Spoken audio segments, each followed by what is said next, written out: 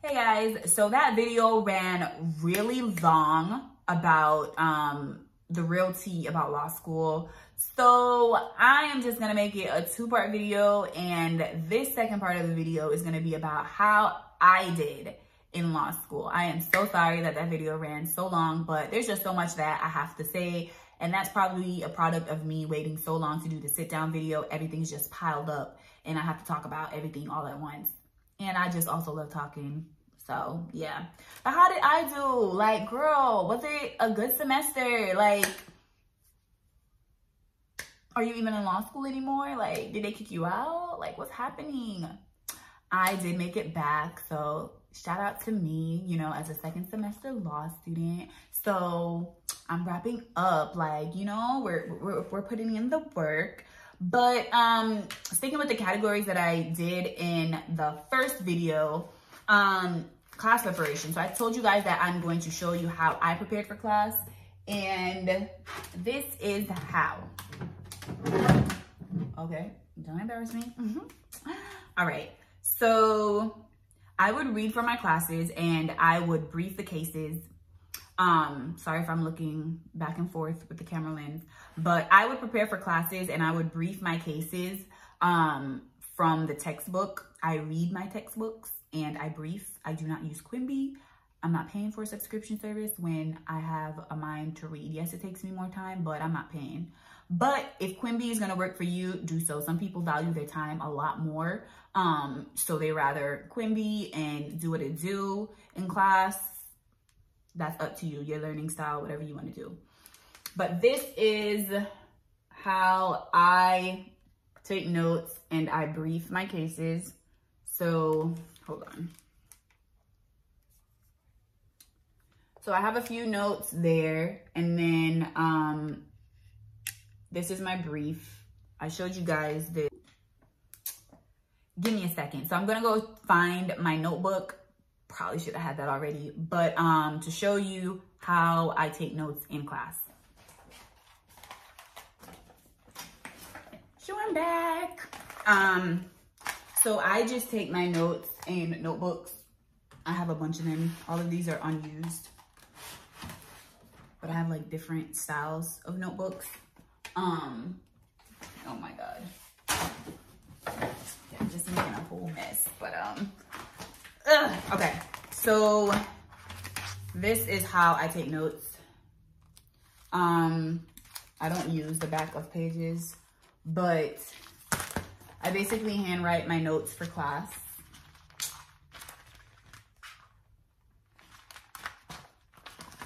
Yeah, y'all know what handwritten notes look like. Yeah, so I handwrite my notes for class, and this is, like I said, after I've already... So yeah, my video got cut off, but my handwritten notes are for while I'm taking notes in class. So anything within my book comes directly from what my professor lectures or what my professor says. Anything that's on my laptop typed is what I took notes from the case book. So that's how I do that. And then I consolidate when I am putting together my outline with my Barbary book, because my Barbary book is important as well. So that's how I prepare for my classes every day. I read before my classes. First semester, I read religiously. I basically briefed all the cases, or most of the cases, I should say, for my class. I was always prepared as far as the content goes in class. Now, this is gonna move us into class participation. How am I? Am I a gunner? Do I want to show the people like what I know? Like, do I need them to know that, hey, I've read this case and I understand what's going on? No, I'm not a gunner. I actually don't even volunteer. Like, I volunteer the first week of school and then I cut it out to answer questions.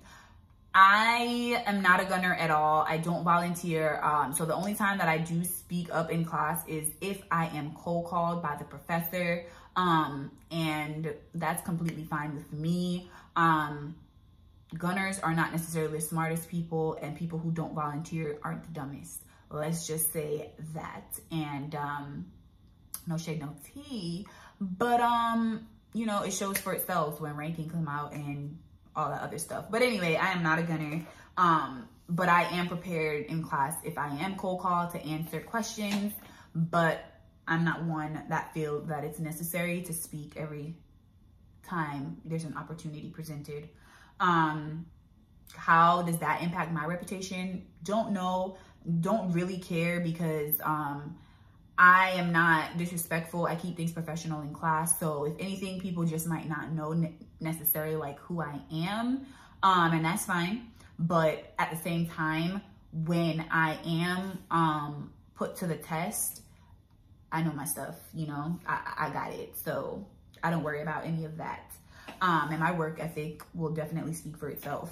Involvement. So first semester, I joined BALSA, which is the Black Law Student Association. So I'm just a member of BALSA, but I interviewed for a Barbary 1L rep position and I got it.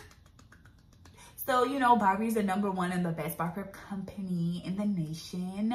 Plug. But no, seriously, I do feel that way. My first semester, towards the end, so basically to become a Barbary rep, at least at my school, you would have to have a rep that is there recommend you to be interviewed on the, to get the application to join the team. So a friend of mine that I knew from undergrad, that's a 2L at my school, he, a couple of people that is in his class, they are reps for Barbary. And one of them he had introduced me to like in the beginning of school. So I realized that he was a Barbary rep. So I reached out to him and I told him, you know, that I was interested. And plus like the first day of school, like I saw the Barbary attorney and I was just asking like, how do you become a Barbary rep? Because I know this is the company that I wanted to work with because I've heard so many great things about Barbary before coming into law school. And yeah, I just knew that I wanted this opportunity. So he did recommend me. So I was sent the application because it's not open, so you can't just like apply to Barbary online. You have to get it from the head rep at the school. So I was able to get the application sent to me and everything that I had to fill out, and my application was accepted and I got an interview. And then after the interview, we had to wait until we came back the spring semester to find out if we got the position, because you had to be cleared by the head rep, and then also the attorney had to clear you. The Barbary attorney had to clear you before you were a part of the team. So I'm very happy that I was selected, along with another person in my class. There's 2 of us that are Barbary reps. And yeah, that went well. So that's my involvement now in the spring semester. I table for Barbary and all that good stuff. So let me know down below if you're interested in knowing more about Barbary, about being a 1L rep, and just how to get involved in law school without it jeopardizing what you need to do for your studies. All right, so that's involvement. Friendships. Naturally, my friends, like I have 2 friends that 2 persons that I had relationships with before I started law school, for my undergrad. So as far as saying like a friend, I would say they're more so my friends. And then I met, you know, you guys can see DJ from, you know, my other vlogs and stuff like that. Like me and DJ, we connect, like, you know, that's my guy that I met in law school first semester. But other than that, I just had acquaintances, people that, you know, I spoke with here and there. But for the most part, I did what I needed to do and I was out. I'm not like a social butterfly, so I'm not out there trying to mingle and greet and do all this other stuff, because my objective for the first semester was to figure out this law school thing and do my thing. You know what I mean? Because for me, once I know how to do something, it's game. It's a wrap. You know what I mean? There's nothing that's going to stop me from dominating. So that was just my whole thing. So friendships, they came naturally. This semester, of course, I have a lot more connections at the school, people that I talk to, etc., etc., etc., yada, yada, yada. I stay out of drama. So finals. So finals. How did finals go for me? Stressful.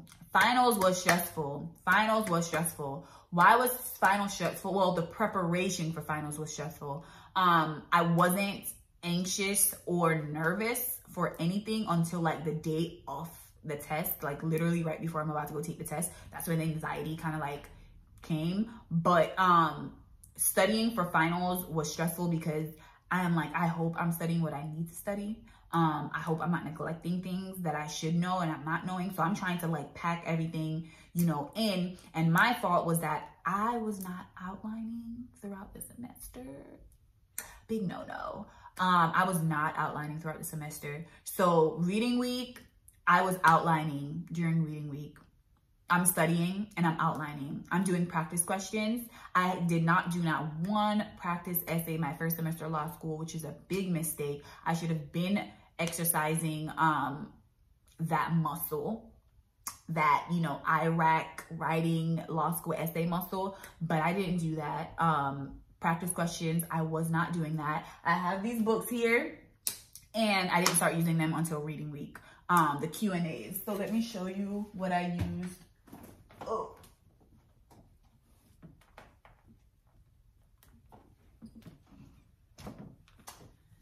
So I use these. So this is the contracts one, and I have them for like other subjects and stuff like that. I think I need to get comma. But anyway, I used Q&A to study questions. And this is pretty much how it's set up, by like topic areas, and then it'll ask you, give you multiple choice questions, and then I think they have short answer. Do they have short answer? Yeah, no, they don't. I don't know, but I just did questions from the Q&A book during reading week, and I finished my outlines. I did my outlines during reading week, and as you guys can see, I don't need to talk much more about finals because I documented it all for you. So go check those videos out on my channel. Literally every single day that I was studying for each class, I recorded it and it's here on YouTube for you to watch. So if you want to see how that went, just check those videos out. But a major key was my Barbary outline. Barbary was a major key for me studying for finals. And I can say, yes. Over the break, I went and I had an amazing opportunity to work as a law clerk at a large regional law firm. They are Florida based, and they are, you know, pretty big, large size firm, over 300 attorneys. But on the bigger scale of things, that would be more like a, I guess, medium-sized firm for some people, because like national firms have maybe like thousands of attorneys. But yeah, I'm staying in Florida. So for me, in Florida's perspective and all of that, it's a big Florida firm. I clerked there. I had the opportunity to write memos, to do legal research. And let me tell you, the time that we're given to write legal memos is like a month or so, like whatever amount of time frame in law school. You have to get those things done like this at the firm. So practically, the turnaround is just mind-blowing. But obviously they give you more time in law school because you're just learning. But for me, taking this opportunity to law clerk as a first semester law student, while I'm still learning how to research, while I'm still learning how to legally write, how to do legal writing, it was a big jump for me. And I was, you know, taking a risk with my reputation, because I could just write my memo could be trash, and I'm turning in trash memos. And this is my legal reputation that has just begun, you know, with the firm, seeing my work product. But no, I did well in my legal writing and research class. All of my grades that I got back in writing were in the top portions of the class. I was always above the class average with my writing. So I was confident enough that the base that I had in legal writing and research would be okay for me. It would suffice as a, you know, first semester law clerk, which is very unique. And yeah, people just don't law clerk their first break out of law school. But I did it. It was very stressful though, because I went right from taking finals to working at the law firm every single day. I was exhausted. And I can tell you that that is the main reason why you guys are getting this content so late, and why you saw a gap after finals. Because when I came back from working, I was back in law school. I was back into the world of just like, you know what I mean? So I never took that opportunity to really unwind and enjoy my Christmas break. and it took a toll on me within the first month of law school. And I really just needed to take a step back from social media. I came off of Instagram, everything. And I just kind of tried to focus on me and getting my energies right and getting back into the grind of law school, because hey, at the end of the day, I need to do well while I'm here. So yeah, that's what happened there with finals. And I would recommend you guys though to take a break. If you want to do something like me, sure, go for it. I'm a little bit of an overachiever and I do too much sometimes, but yeah, I'm one of those people, like, I'm always going. I'm always trying to find, you know what I mean? The next opportunity, the next thing, the next goal. But I definitely look back and I see that it would have been definitely beneficial for me to take a break and just relax during that break. Spring break though, I'm chilling. There's no working for spring break. So I'm excited for spring break. But anyway, and then ranks. Girl, how did you do? Like, how was your grades? What are you really saying? I don't discuss, so a rule that I have in school with even my friends, I don't discuss grades. So anyone that knows me at my school, that's acquainted with me, they'll know that I'm not one to speak about grades. And this is not because I do horribly, because let's just get it clear. I've never gotten a grade back, not a quiz, not a writing assignment that I've ever performed below or at the average of my class. I'm always above the average of my class in every single assignment. And that's not me gloating or anything like that. I'm just setting it straight because I know people might get the perception that because I say I don't discuss grades or I don't do numbers, that automatically means that I'm doing garbage, I'm doing trash. Definitely not the case. I just feel like it's undue pressure. I am not here to compete, even though law school is a competitive nature and of course your ranks matter, how you compare to your other classmates. It's me against me, it's me versus me, and I don't want people pouring into my head trying to derail me from what I'm so tunnel vision on my journey, my evolution, my growth, that I honestly don't worry about the rest of my classmates, because I know my work ethic, I know what I'm capable of, the intelligence that I have. And once I apply myself, even though law school, honestly, it's not the effort you put in necessarily means that you're gonna come out doing great. But I just have a level of confidence within myself, and I just know myself and my learning style that, yeah, I don't want people, I don't want those conversations. I don't want, you know, anyone, God forbid that I do bad or I tank something or whatever. I don't want that emotional stress to have to deal with that. So I don't discuss grades. My friends don't know how I perform in school, like, as far as the actual grade. I'll tell them, you know, yeah, I did well, or it went well for me, and stuff like that, but I don't do that. But to just speak in general, I did good my first semester. I will say this, so you'll end up knowing a grade. I did book a class, and what does booking a class mean?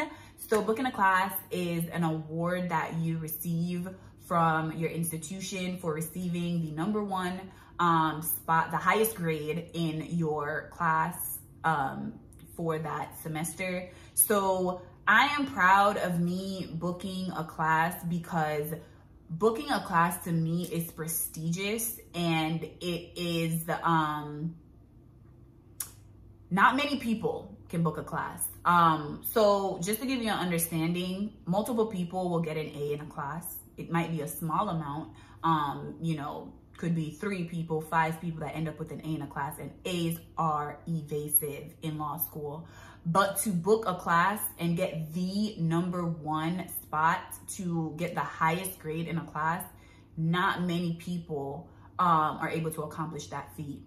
So for me to do it in my first semester of law school, I was really freaking proud of myself. And I didn't find out that I booked a class until after all my grades came out. So when my grades came out, I wanted to perform better, because my expectations are a lot higher for myself with everything I do. And I think I don't give myself enough credit, but I did well. I didn't get anything below a B. I did well, okay? But I just didn't meet my expectation for what I had set out for myself, letter grade wise, in all my classes.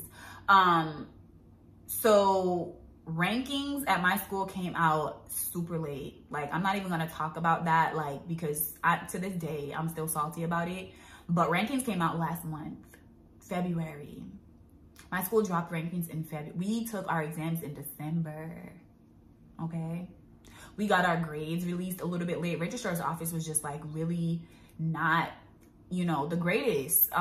So I didn't even know. I knew my grades and what I got when I came back in the like first 2 weeks of law school. And I kind of beat myself up for not meeting my expectations for my letter grade that I wanted for all my classes. But at the end of the day, you know, I end up getting the, what do you call it? The mail. I got mail from my school to notify me when I was notified for my award that I got the book award. And that really just made everything for me.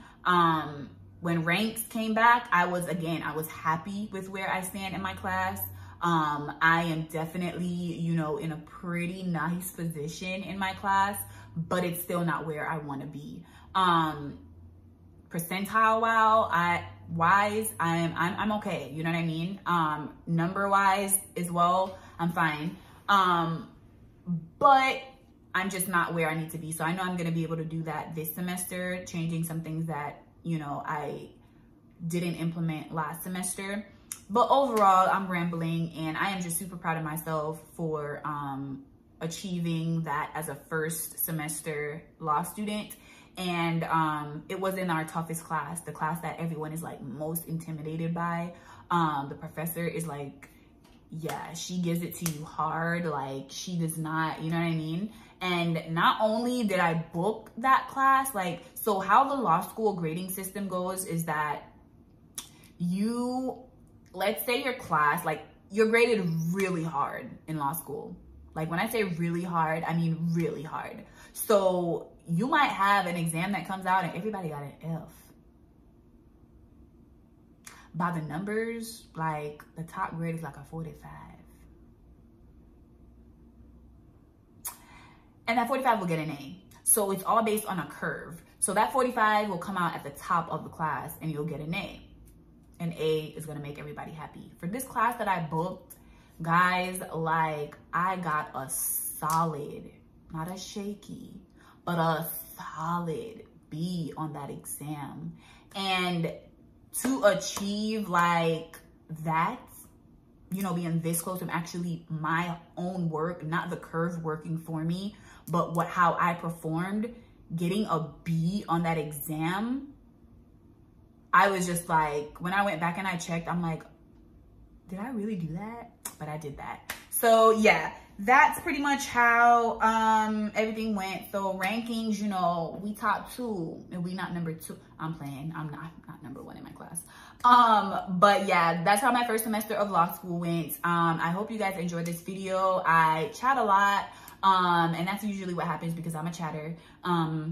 But yeah, thank you so much if you made it to the end of this video for watching my video. Don't forget to like, comment, and subscribe. Follow me on Instagram as well. And thank you so much to all my old subscribers and the new subscribers that have joined the family. I appreciate you guys so much, and I hope that you stick out this journey with me. If you have any questions or you want to know anything, you can go ahead and comment them down below or DM me on Instagram, and I'll be more than happy to assist you with that. Until my next video, bye.